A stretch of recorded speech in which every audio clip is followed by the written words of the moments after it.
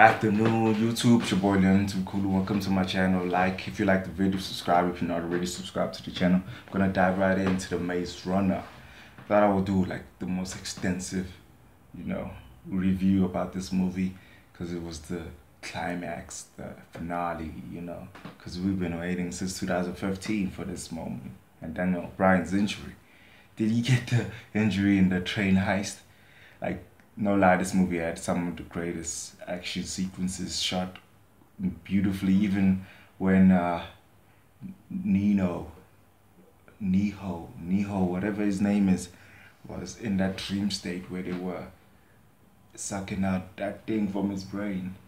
I forgot what they call it. I'm not really a biologist or a scientist, so I can't really articulate that well, but you know what I'm saying. Even that scene was breathtaking. Like, the director really knows how to do action sequences. Talk about action sequences. All of them were amazing. Like, I'm gonna talk about the positive first. All of them were amazing. From the train heist to when they were in the city to the dream state, everything was amazing action sequence wise. Sorry I'm looking down. I'm just looking down at my notes and pictures. You know what I'm saying? I'm gonna pop them up. And everything was amazing. The explosions, the tension, it was gravitating. Those were the moments where I had, edge of the seat type of moments. But there was also some downfalls in this movie, like a lot of unnecessary deaths, which I'll talk about right now. But let me just get rid of the positives. The characters on top of that, the characters were amazing. Like, the cast performed excellent, like from Thomas to Teresa, who was on the other side. Like, I was embedded on how their performances were, you know what I'm saying? I was really into the story because of how they performed, so I really enjoyed the performances. But the story, that's where the downfall comes. The story was lacking. It wasn't satisfactory enough. Like, you understood why it went where and how it ended, but there's a lot of unnecessary deaths. Like Newt's death was unnecessary. Teresa's death was unnecessary because they found out that Thomas's blood was key.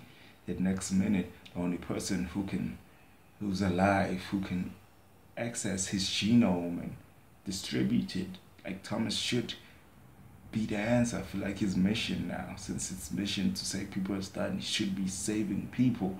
You know what I'm saying? Like, I feel like Teresa could find a way to extract it, and it was his blood. It wasn't really, that brain DNA thing. It was mostly his blood that was the key, and they only needed once to be cured. Like Thomas, that should be his next mission. Maybe that's what they were saying when he was holding the cure at the last scene, but I really wasn't feeling it. Like, Teresa just shouldn't have sacrificed herself. She was too important to the following. Sure, what she did was messed up. One of my most highlight moments was the elevator scene. Teresa was talking to that dude, and Thomas and I think Newt were at the background wearing the disguise, and they were just chilling there, but he knew something was up. Let's talk about the production design. I know they shot this movie in Cape Town, it even looks like it, but the city looked amazing. At night, when it was blowing up, to the first time they showed you it, and the whole memorabilia moment where they were carving out who they lost, people's names and stuff. That was a touching moment. Those moments I appreciated. Just the unnecessary deaths and the ending, it was anticlimactic. That's the only downfall. I'd give this movie a 7 out of 10 because I did enjoy it, but it wasn't satisfactory, if you know what I'm saying. Yeah, deuces.